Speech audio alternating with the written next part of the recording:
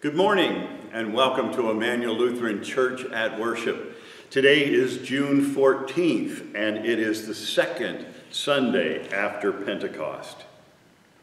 We begin with confession and forgiveness. Alleluia, Christ is risen. Christ is risen indeed. Alleluia. Blessed be the Holy Trinity, one God, whose steadfast love is enduring, whose faithfulness endures from generation to generation. Amen. Amen. Trusting in the mercy of God, let us confess our sin.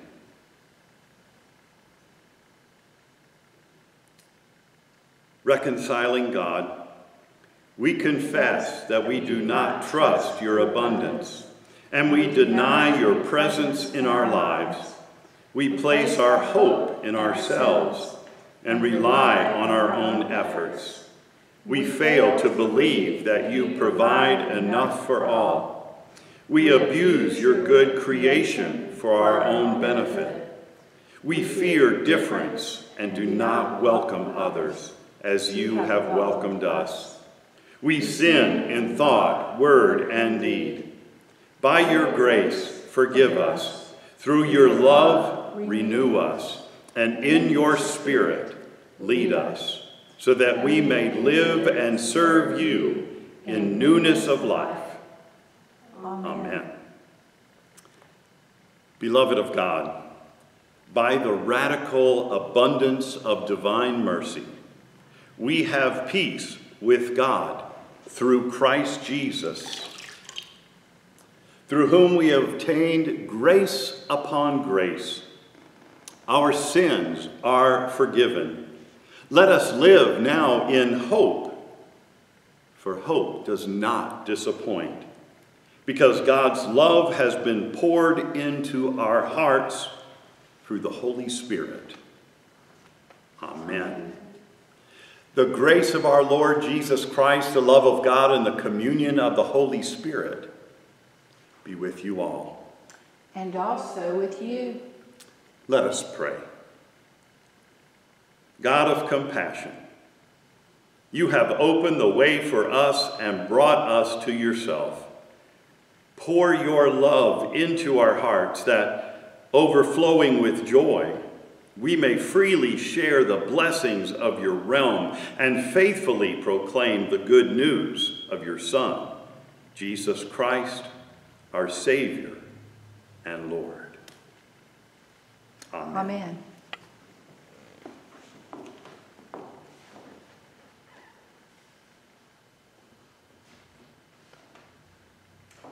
A reading from Exodus.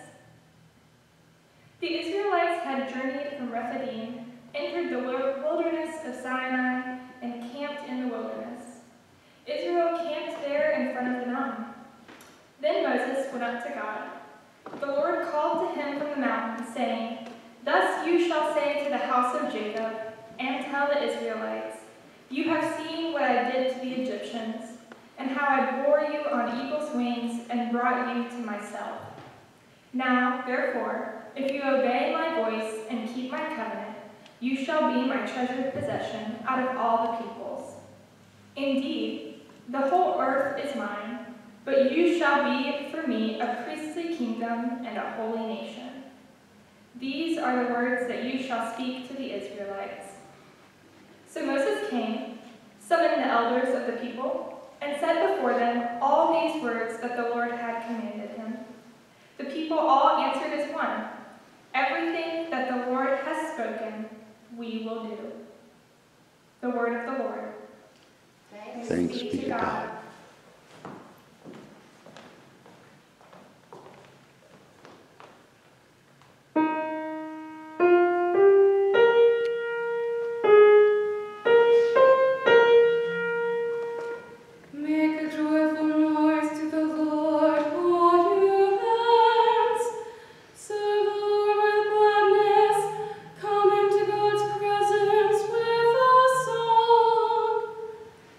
Know that the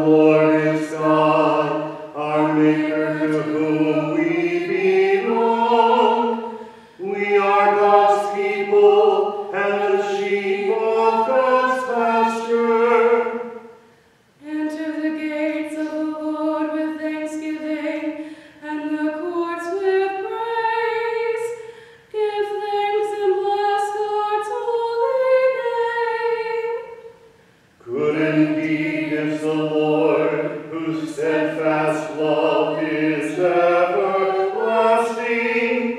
whose faithfulness endures from age to age.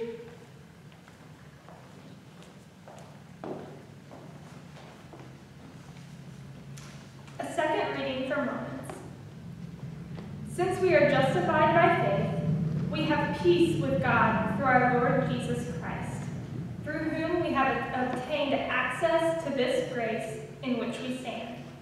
And we boast in our hope of sharing the glory of God. And not only that, but we boast in our sufferings, knowing that suffering produces endurance, and endurance produces character, and character produces hope. And hope does not disappoint us, but God's love has been poured into our hearts through the Holy Spirit that has been given to us. For while we were still weak, at the right time, Christ died for the ungodly. Indeed, rarely will anyone die for a righteous person, though perhaps for a good person someone might actually dare to die. But God proves his love for us in that while we still were sinners, Christ died for us. The word of the Lord. Thanks be to God.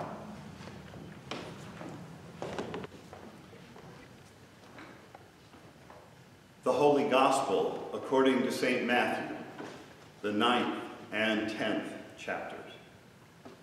Glory to you, O Lord. Then Jesus went about all the cities and villages, teaching in their synagogues and proclaiming the good news of the kingdom, and curing every disease and every sickness. When he saw the crowds, he had compassion for them because they were harassed and helpless like sheep without a shepherd. Then he said to his disciples, "The harvest is plentiful, but the laborers are few. Therefore, ask the Lord of the harvest to send out laborers into his harvest." Then Jesus summoned his 12 disciples and gave them authority over unclean spirits, to cast them out and to cure every disease and every sickness. These are the names of the 12 apostles. First, Simon, also known as Peter, and his brother Andrew. James, son of Zebedee, and his brother John. Philip and Bartholomew. Thomas and Matthew, the tax collector. James, son of Alphaeus, and Thaddeus. Simon, the Canaanian, and Judas Iscariot, the one who betrayed him. These 12 Jesus sent out with the following instructions. Go nowhere among the Gentiles and enter no town of the Samaritans, but go rather to the lost house of Israel. And as you go, proclaim the good news. The kingdom of heaven has come near. Cure the sick, raise the dead, cleanse the lepers, cast out demons. You received without payment. Give without payment. Take no gold or silver or copper in your belts, no bag for your journey, or 2 tunics, or sandals, or a staff, for laborers deserve their food. Whatever town or village you enter, find out who in it is worthy, and stay there until you leave. As you enter the house, greet it. If the house is worthy, let your peace come upon it. But if it is not worthy, let your peace return to you. If anyone will not welcome you or listen to your words, shake off the dust from your feet as you leave that house or town. Truly, I tell you, it will be more tolerable for the land of Sodom and Gomorrah on the day of judgment than for that town. See, I am sending you out like sheep into the midst of wolves. So be wise as serpents and innocent as doves. Beware of them, for they will hand you over to the councils and flog you in their synagogues, and you will be dragged before governors and kings because of me, as a testimony to them and the Gentiles. But when they hand you over, do not worry about how you are to speak or what you are to say. For what you are to say will be given to you at that time. For it is not you who speak, but the Spirit of your Father speaking through you. Brother will betray brother to death, and a father his child. And children will rise against parents and have them put to death, and you will be hated by all because of my name. But the one who endures to the end will be saved. When they persecute you in one town, flee to the next. For truly I tell you, you will not have gone through all the towns of Israel before the Son of Man comes. The Gospel of the Lord. Praise to you, O Christ. Grace to you and peace from God our Father and our Lord and Savior, Jesus the Christ. These are dangerous times, incendiary times. No matter what one speaks, it is interpreted by the construct of its hearers, the lens through which they view the world. It's a statement of the left or of the right, liberal or conservative, Democrat or Republican. What we say is either oversensitive or not sensitive enough. If you post an opinion, you're being too political. If you post a picture of a puppy, you're out of touch with what's going on in the world around you. We might be tempted to hide in virtual silence, to keep our voices quieted, to protect ourselves from backlash. And yet, as the church, we cannot just keep silent. There is a word, or maybe better, the word that needs to be proclaimed. And that word with a capital W, the second person of the Trinity, the incarnate God, is Jesus. You see, Jesus transcends our biases, our politics, the sides that we like to claim for ourselves. Jesus is the voice above the noise. Jesus is the word that needs to be heard, and yet this good news, this gospel, is not always an easy word. Sometimes the gospel is what comforts and consoles, and yet at other times, it's that which forces us out of our complacency. It challenges our understanding, and it calls for a turn of heart. And none of us are immune to the power of God's word. You see, each week we, in worship, begin our service with confession and forgiveness. We confess before God, and at least before the pandemic, in the presence of one another, that we are in bondage to sin, and we cannot free ourselves.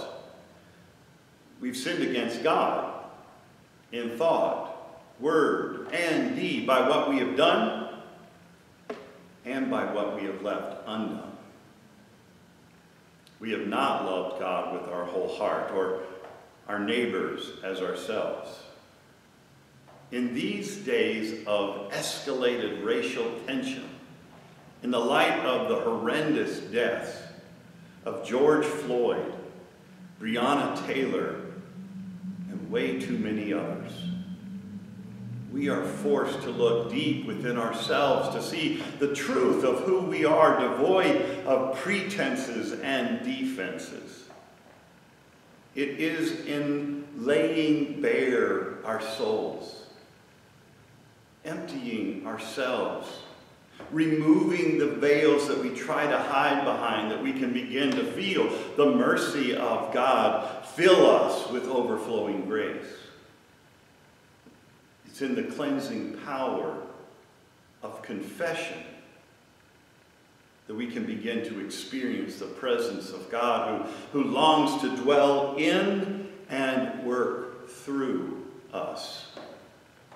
As we Lutherans like to say, this is God's work, our hands. And that's precisely what our lesson for this week is all about. What it means to be the church.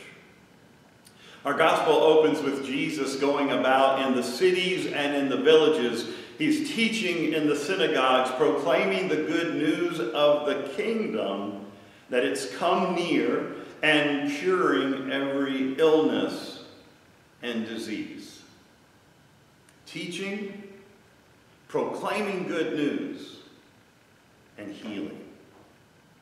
Everywhere Jesus went, there was the manifestation of God.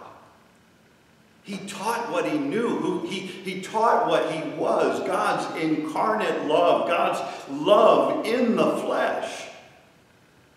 When Jesus saw the crowds gathered, he had compassion for them. Now, compassion is defined as the sympathetic concern for the suffering of another, together with the inclination to give aid, to show support, to show mercy. Jesus was drawn to the needs of the gathered crowd, for they were harassed and helpless like a sheep without a shepherd. So Jesus gathers the 12 disciples, saying, the harvest is plentiful, but the laborers are few. And he gives them authority. He gives them his authority, the authority of God over unclean spirits, to cast out demons, to cure every disease and every sickness. He gave them authority to do what he had been doing. He empowered the church to be the church, to be as Christ to the world. The disciples saw what Jesus had been doing, and then they were sent out with the power to do the same in Jesus' name. Interestingly, however, Jesus, who was all about breaking down barriers and welcoming Samaritans and Gentiles, is now telling the disciples to stay away from them, but rather go to the lost sheep of the house of Israel. Go among the lost of your own people. Go to the harassed and the helpless in your own land. Go show compassion for those folks in your own communities, in your own neighborhoods. These words apply to us today as well. We are called to bring the good news of God to the places in which we live. While it's exciting to go to faraway places, to go on mission trips, God's word is needed just as much here at home in this moment. We are not called to fix the world. That's God's job. But we are called to be the agents of change. We are called to reflect the light of Christ in shadowed places. We are called to journey with our neighbors, be present with them, learn their names, listen to their needs, their hopes, their dreams. We are called to risk being uncomfortable, being vulnerable, and to extend compassion. For this is God's work, our hands. This is what the church has been created for, sharing the message of God's infinite love and mercy. This is who we are. This is our mission in the world. The Great Commission is to go and make disciples, baptizing them in the triune name of God, teaching them all that I have commanded you. And remember, I will be with you to the close of the age. The Pentecost Spirit has been unleashed upon us. We cannot be silent. We do have a word for the world. So where is our proclamation? Let us not be defined by our building, but by the work to which we have been called through the waters of baptism. We are to live among God's faithful people, hear the word of God, and share in the Lord's Supper. To proclaim the good news of God in Christ through word and deed. To serve all people following the example of Jesus. And to strive for justice and peace for all the world. This is our holy work. To share Christ with the world. With all that we say and all that we do and with all that we are. We are not inviting people to our building. We are inviting them into the life-giving relationship that we have with our loving God. And while that sounds good and a lofty endeavor, it isn't as easy as it sounds. And Jesus tells us why. See, I am sending you out like sheep into the midst of wolves. So be wise as serpents and innocent as doves. Not everyone will receive Christ among us. There are those who would rather inflame, cut off their noses despite their faces. Think, the world did not receive Jesus. And many who initially did fell away. And those around us may not receive our word either. But then even the disciples themselves found it difficult to remain faithful. As Jesus made his final trip into Jerusalem, the same voices that cried out, "Hosanna, Hosanna, Son of David, Hosanna in the highest" on Palm Sunday, were by the end of the week shouting, "Crucify, crucify him!" But we will speak, because we are the church. We will seek justice and peace in all the world, because that's our calling. That's our vocation. That's our mission in the world. And when we are weary, as we all are in these difficult times, and we don't know what to say, Jesus offers these words. Do not worry about what to say, for what you will speak is not from you, but the Spirit of the Father speaking through you. Yes, these are dangerous times, incendiary times.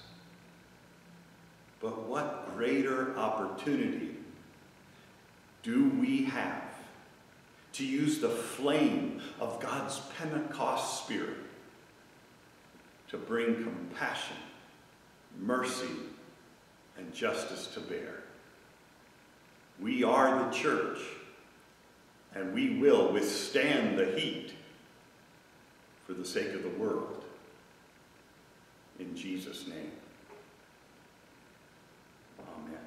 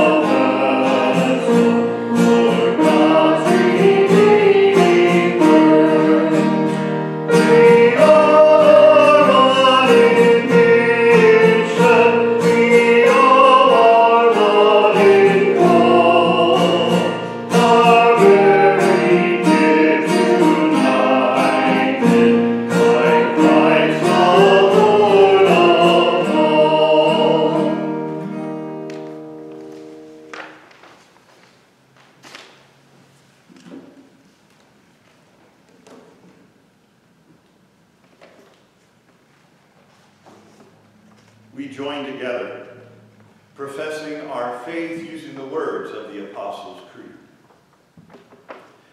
I believe in God the Father Almighty, creator of heaven and earth. I believe in Jesus Christ, God's only Son, our Lord, who was conceived by the Holy Spirit, born of the Virgin Mary, suffered under Pontius Pilate, was crucified, died, and was buried. He descended to the dead. On the third day he rose again. He ascended into heaven. He is seated at the right hand of the Father, and he will come to judge the living and the dead. I believe in the Holy Spirit, the Holy Catholic Church, the communion of saints, the forgiveness of sins, the resurrection of the body, and the life everlasting. Amen.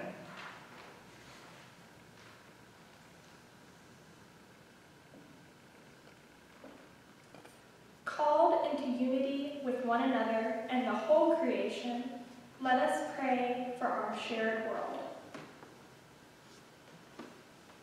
Holy One, you bring us together and call us your own. Bless theologians, teachers, and preachers who help us grow in faith. Guide your church that we might be a holy people.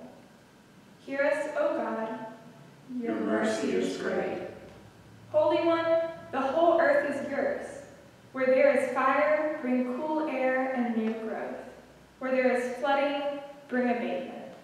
Where there is drought, bring rain. Inspire us to care for what you have provided. Hear us, O God. Your mercy is great.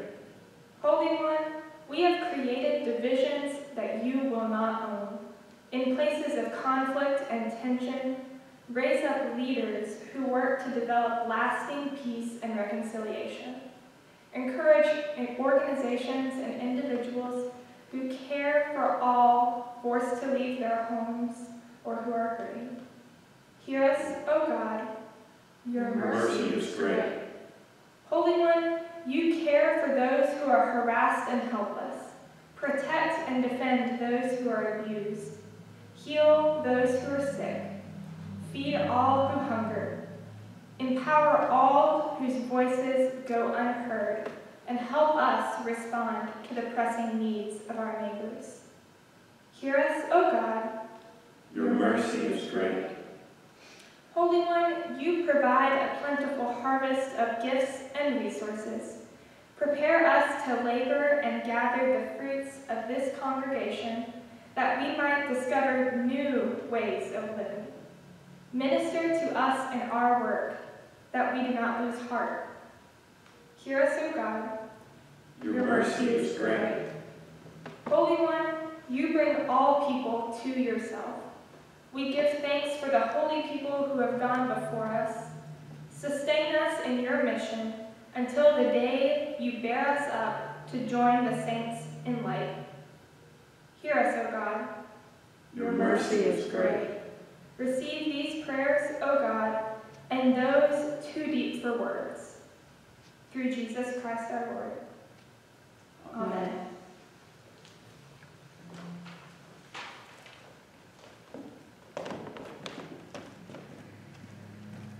The peace of Christ be with you always.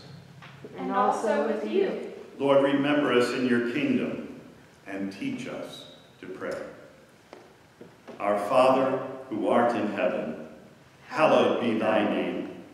Thy kingdom come, thy will be done, on earth as it is in heaven.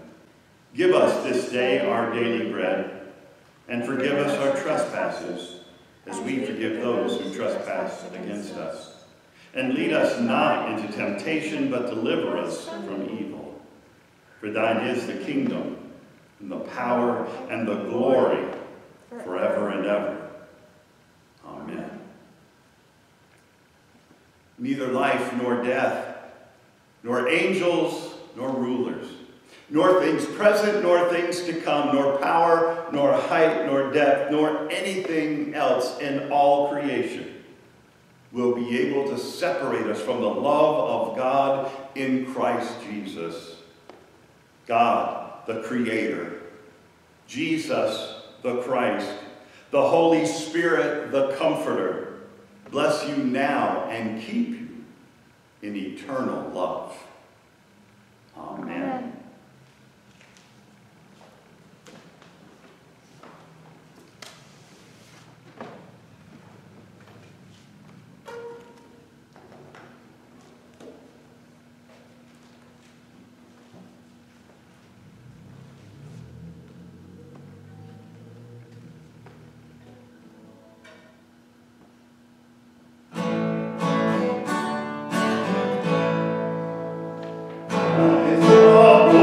Saints of God, from vain ambitions turn.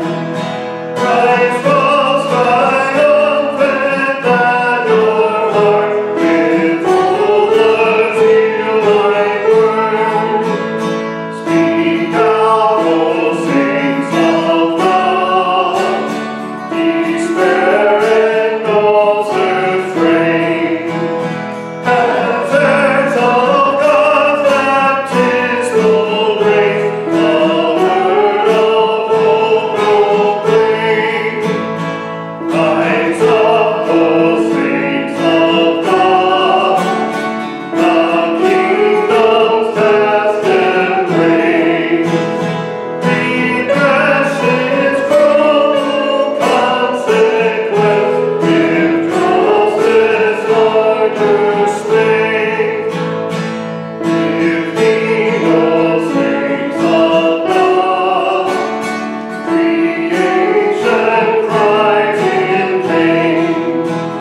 Stretch forth your hand of healing now, with love the weak sustain. Commit your hearts to see the path which Christ has trod, and quicken by the Spirit's power. Rise up, O saints of God.